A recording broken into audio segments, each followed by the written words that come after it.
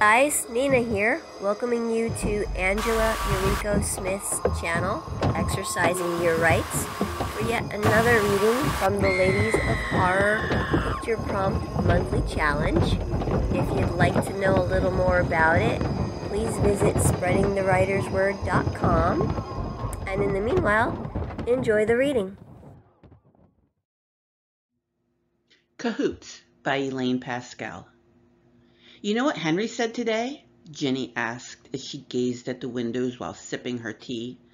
The winter trees were skeletons, all the better to see the dark silhouette that perched amongst the branches. Henry doesn't talk, Sam replied, as he often did when Ginny translated for Henry. Henry told me to check the wires on the light by the garage. Sure enough, they were nearly frayed. Could have started a fire. Sam chewed his roast slowly, seeking the correct response.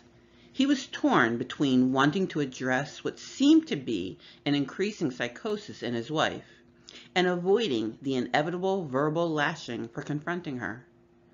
Maybe Henry chewed through the wires himself. Ginny put her cup down forcibly. He would never do that. Sam shrugged. I don't know. Henry might have been confessing. Sam knew full well that Ginny would never go for this line of reasoning. She considered Henry a support and confidant.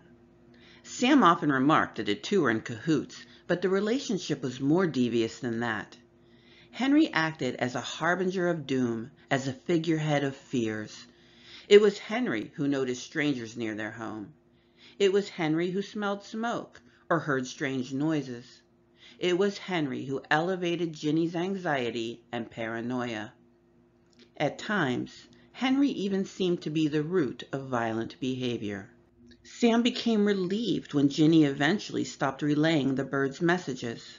So relieved that he failed to notice her watching him, smiling slyly. If Sam had been paying any type of attention, he would have taken into account the cold air that followed his wife into a room. He would have recognized that her voice sounded different when she spoke, and that her normally agitated energy had become lethally calm. One day, Sam awoke when he felt a sharp prick in his neck. Ginny was standing beside the bed, holding an empty syringe. Sam couldn't move.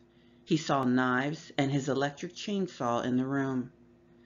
Henry and I are leaving, Ginny announced. Her face was expressionless, her eyes dark and blank.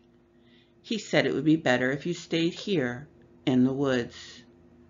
As he fought the strong urge to succumb to unconsciousness, Sam heard the sharp crack of a tarp, and he knew what that meant.